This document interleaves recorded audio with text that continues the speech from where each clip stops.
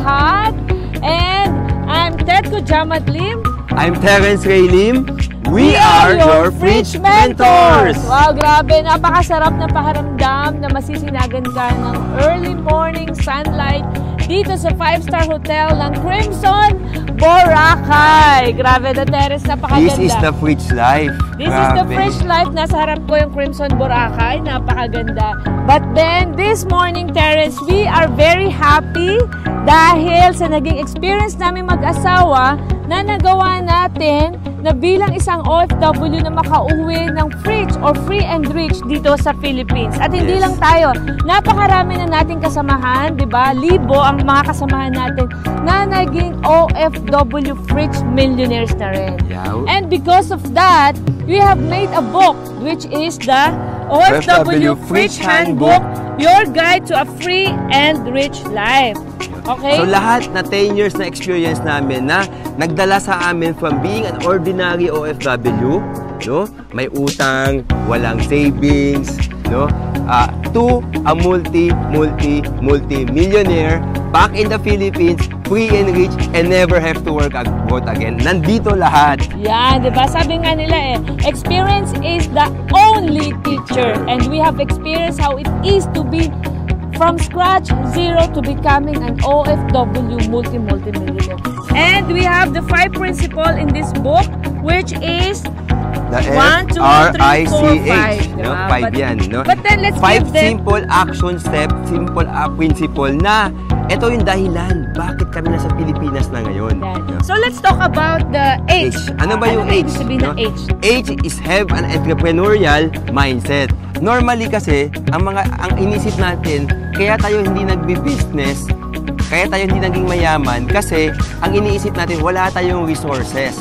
Ano ba yung resources? Time, money, capability, skill, no?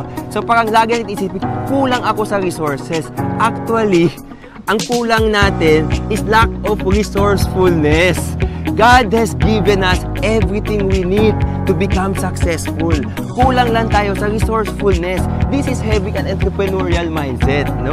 Kailangan mag-isip kayo out of the box kung paano kayo makakakumita ng pera na habang nagtatrabaho kayo sa abroad, may sideline kayo during gabi at during weekend. Yeah, Terence, entrepreneurial. In short, kailangan tayo ay mayroon ding business mindset. Huwag tayong umasa lang sa ating trabaho. Huwag tayong maging kontento sa pagiging empleyado lang. Huwag tayong maging kontento na 9 to 5. Ang binabayaran is yung oras nyo. Ang problema kasi dun, pag wala na kayo oras, hindi na kayo papasok, walang sahod. Tapos paano mag-i-increase ng sahod, di ba? Kailangan, you have to go into business. Kasi sa business, you're being paid in terms of your performance. Pero Terence, wala naman akong puhunan. Wala akong alam kung paano magnegosyo. Paano mo naman sila matutulungan? Yes, I would like to invite you in our FBAP. Ang tawag namin FBAP, ibig sabihin, Freedom Business Action Program. Dito, itong business na to, ultimate business to sa mga OFWs. Grabe. No? Talagang hindi mo kailangan ng puhunan. Walang puhunan, na ulitin ko, walang puhunan. Kami pa ang magbibigay sa'yo ng mga trainings. Kami pa magbibigay sa'yo ng mga sistema. Na system na so simple. No? Hindi mo kailangan ng experience.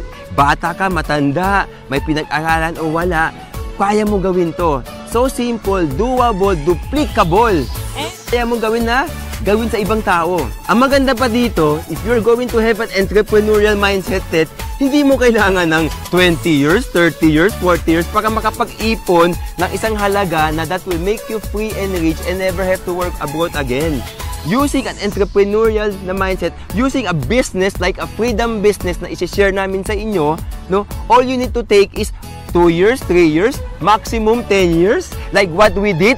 10 years lang kami sa freedom business. We're back in the Philippines, free and rich, and never have to work abroad again. So, join us! I'm sure na makikilala nyo ang isa o madami, di ba? Ilan sa mga kasamahan natin na grabe, kumikita ng 1 million pesos a month. Wow! Na dati, sumali sila sa kung saan-saan, and the most na kinikita nila is 100,000 pesos. But when they joined us, after less than 3 years, they're earning already 1 million pesos a month, no? Just imagine, what can you do with 1 million pesos a month? Napakadami nating matutulungan, and that is our mission. Ito gagawin natin, ha? We would like to invite you, no, to a Yes. FBAP, Freedom Business Action Program. And grab a copy of this book to make sure that you will have a successful journey as an overseas Filipino and come back home to the Philippines free and rich. Yes! Grabe! So, be free, Be rich, live free! Yay!